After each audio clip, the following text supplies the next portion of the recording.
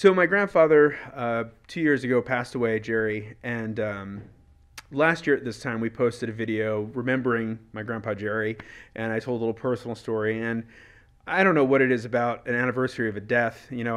I think about him more this time of year, probably because that's when I experienced the loss more than his birthday, which is in November. But recently something happened, and I just wanted to kind of share a little personal story with you. That's something that happened to me that I don't know. Maybe you've gone something through something like this. Maybe you haven't, but I don't know.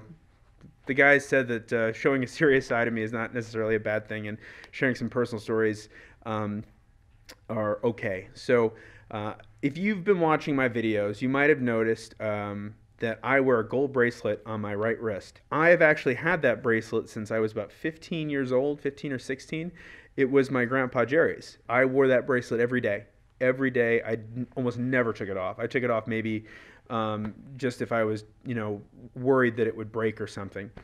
And uh, but but I would say that 99.9% of the time I was wearing that bracelet.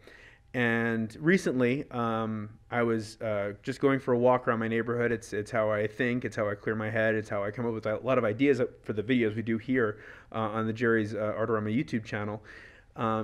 And it was a particularly warm day for the winter, and I guess I just rolled my sleeves up. And by the time I finished my walk, I realized that I had lost this bracelet, this family heirloom, this very um, sentimental thing to me. And it is interesting how we let things carry essence of people, but it was there, and it was something that, because I wore every day, when it was gone, I noticed it every day it was gone. I literally felt a little naked without it. I would, you move your wrist just like if you have a watch on or something, and you look for that thing for whatever reason, and it just didn't feel right. So I told my dad that I had lost the bracelet, and I was really embarrassed, but he was very understanding about it, and he basically said that it's happened to him before, and these things happen. And I I went back. It was like a 2 mile loop, and I went back and forth. I searched for days, but it was after the fall, and there were leaves everywhere, and it was just beyond a needle in a haystack.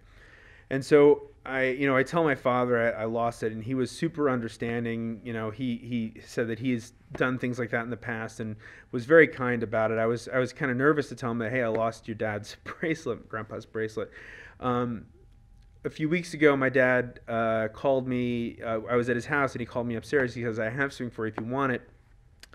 And he showed me this gold bracelet, and it's definitely a little bit more than the other one was. But I will tell you that I have a lot of memories of my dad, who hasn't worn this probably in decades, while I was growing up, wearing this bracelet. And I just thought it was a very kind gesture, and it does help fill the gap and the void. So as much as this video is, I guess, remembering my grandpa Jerry, it's also a big thank you to my dad, who continues to be a part of the support team of me and our team and the work we're doing here. And I am so thankful for all you guys that take the time out of your busy days to watch and check in on us, whether it's for fun or for something more serious. I appreciate everybody. So thank you so much.